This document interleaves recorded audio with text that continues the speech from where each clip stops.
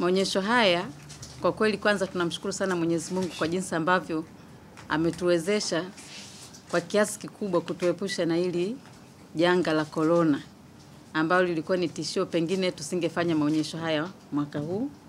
Na hata hapa Tantri tulitenga kama sehemu mojawapo ya kituo kwa ajili ya wagonjwa wa corona. Lakini tunamshukuru Mungu ameepusha kiasi kwamba kituo hiki hapa sasa kilishafungwa, hakipo tena kwa ajili ya corona, badala yake kinaendelea na shughuli zake. Kwa hiyo unakuta kwamba katika maonyesho haya mwaka huu yatakuwa ni ya kipekee kabisa. Kwanza yakiwa ni sehemu ya kumshukuru Mwenyezi Mungu kutuepusha na janga hili. Lakini pili ni kwamba tofauti na ilivyokuwa imezoeleka siku za nyuma, maonyesho haya yatafanyika chini ya muongozo maalum uliotolewa na Wizara ya Afya kuhakikisha kwamba tunafuata taratibu zote zinazotuwezesha kufanya shughuli zetu za kibiashara, lakini wakati huo kuhakikisha kwamba tunaendelea kujilinda au kujikinga na maambukizi haya ya corona, au kuchukua hatua zozote zinazotakiwa za haraka katika kuwezesha kurekebisha mazingira yatakayojitokeza endapo kutakuwa na tatizo hili la corona. Kwa hiyo kwa sasa ni kwamba tunafuraha kwamba tulikuwa tumelenga kuwasajili makampuni ambayo yangekuja kuleta bidhaa zao hapa kwa ajili ya maonyesho, takriban makampuni 3600, lakini sasa hivi tuko angalau kwenye takriban 75%. Na furaha kubwa zaidi ni kwamba wengi wa washiriki wanaojitokeza ni wale ambao ni makampuni ya ndani na makampuni ya nje machache ambayo mengi yamekuwa yakifanya kazi nchini Tanzania.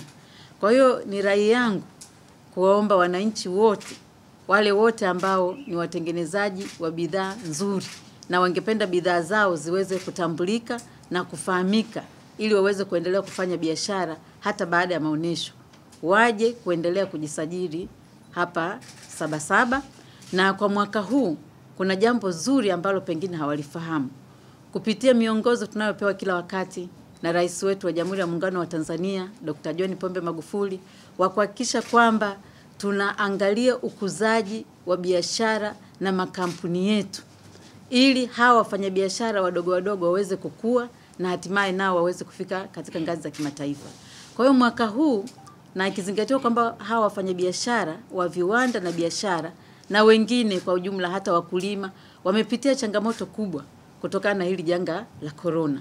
Kwa hiyo unakuta wengine mitaji yao ilitaka kutetereka, lakini tunashukuru imeweza kusimama vizuri kwa sababu walikuwa nasaidiwa.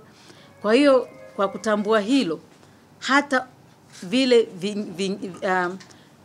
zile ada ambazo wamekuwa wakilipa kwa ajili ya kuja kuleta bidhaa zao au maonyesho, kufanya maonyesho hapa, ni kwamba ada hizo kwa safari hii zimewaangalia sana hao wajasiriamali, zinapunguzwa kidogo kulingana na hali halisi ya yule mjasiriamali. Kwa hiyo kuna kundi la wajasiriamali wadogo na wenyewe watakuwa na punguzo kidogo, kuna makundi haya wafanyabiashara wakubwa na wenyewe watakuwa na punguzo kidogo, lakini kimsingi hayo yote ni kwa ajili ya kuwawezesha waweze kuja kuendelea kuonyesha bidhaa zao, tukijua kwamba Mwenyezi Mungu sasa kadiri anavyofungua milango, bidhaa hizo zitahitajika mahali popote pale Tanzania na hata nchi za nje.